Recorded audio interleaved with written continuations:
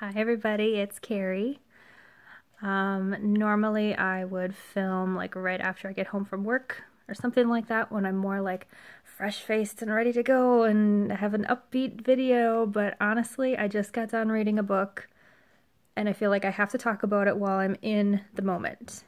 It is 9:30 at night, so normally if I get done reading a book this early, for me it's early because it's a Saturday, I'd stay up till like midnight or 1 o'clock or whatever, reading or watching Netflix or something. But honestly, I just finished this book,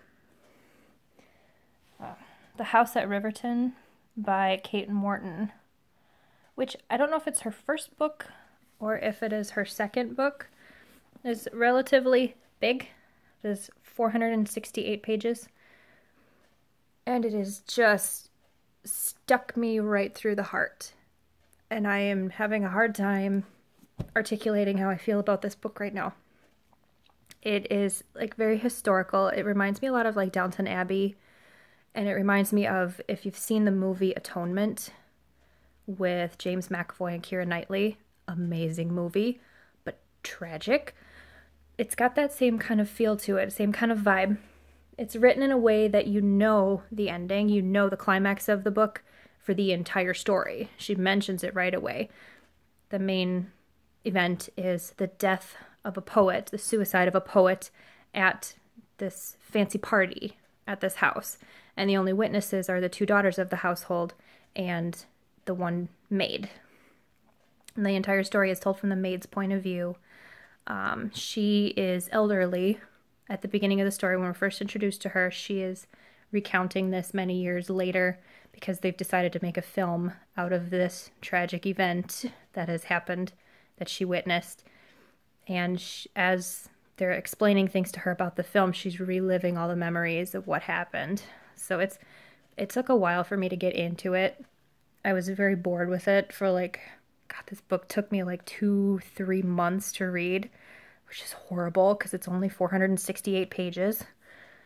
But it took a long time for me to just like sit down and get into the story because it is kind of slow to begin with. You're learning the histories of the two daughters and the maid, you know, how they grew up, the different things that have affected the family, and just how the whole thing gets set up.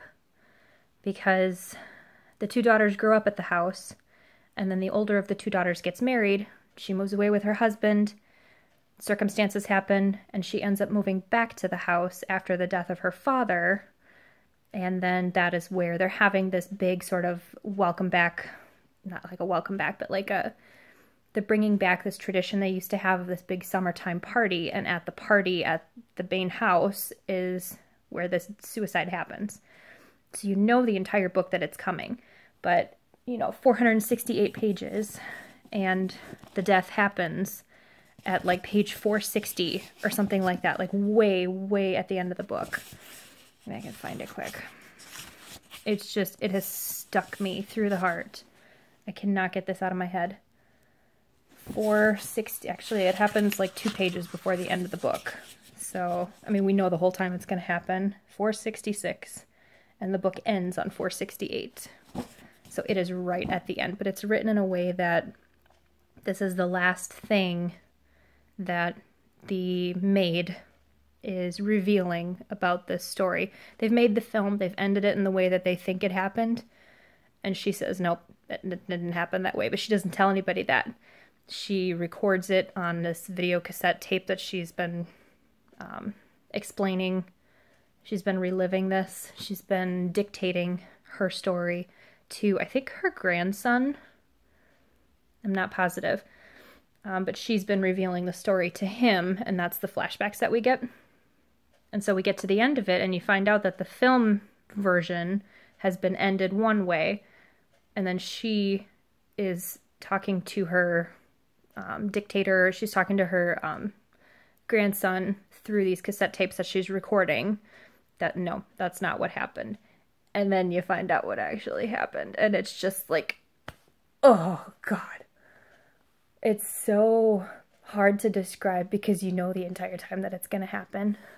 You know it's coming. And it's still, the fact that it still gets you. oh my God, I had to film this in the moment because I'm just like, I can't read another book right now. I cannot pick up another book. I can't watch videos on my phone. I can't do anything happy right now because I'm stuck in this like tragic state of mind. And I'm just gonna have to sleep on it and start something new tomorrow. But I would recommend the book because it's very detailed. It gives you such a clear picture of the time frame.